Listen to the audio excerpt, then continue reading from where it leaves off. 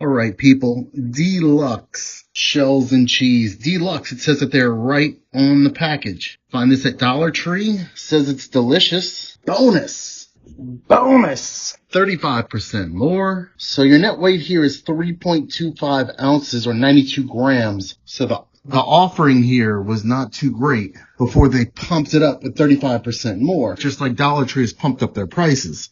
25 cents more. Is this worth $1.25? Not really. We're going to find out how it tastes. I followed the directions. Water to the fill line. Remove the cheese packet, the cheese powder packet. Oh, it's not powder, it's deluxe. So this is a cheese gel. It's some goo, a dipsy-doo cheesy goo. I think this should be a $1 item. Probably if you buy a 4-pack of these or something from Walmart or on Amazon, you will probably get a better deal than $1.25 for under 100 grams of food. I knew what would happen here. I had this peeled back, water in, 3.5 minutes, to the fill line. See, do not overfill. Yet it's still bubbled up and got starchy water all over the microwave, so I had to clean that. I saw it coming from a mile away. I even had napkins under it, and it was so much bubbled over that it got on the napkins. So it says there's supposed to be extra water. That looks like a lot. Now I'm wondering if I did overfill this. See, the line is right there. Oh, I got some pencil eraser in here. All right, that's hot. Yeah, all right, I think I did overfill it. Anyway,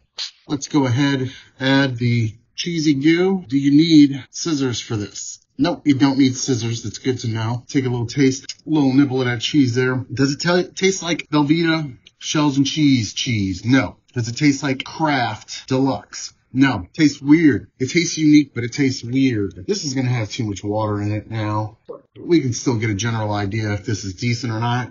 Well, that cheese tastes strange. No kick, if you can relate. If you've had Velveeta shells and cheese or Kraft Deluxe, the cheese has that kick to it. No kick here.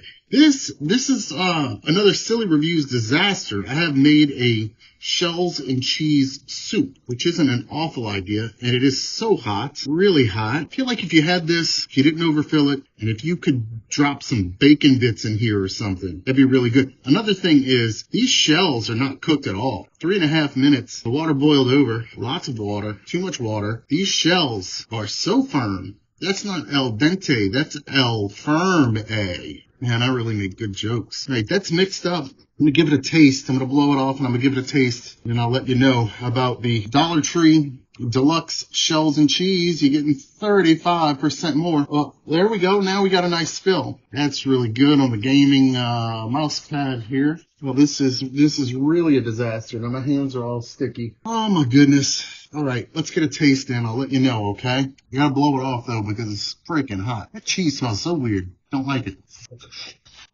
You know, if it was having this or having nothing, I'd rather have this. But it's not good, and that cheese is weak. Man, that cheese has to pack a punch, and it really does not. This is packaged by Quality Pasta Company out of Pennsylvania. It's packaged there. I don't know where they get their ingredients from. It doesn't say. And we're going to give this a thumb and a thumbs down. Ryan here. Silly Reviews. Have you tried this stuff? What do you think? Is there a better way? Is there something better at Dollar Tree? Let me know. Thanks for watching.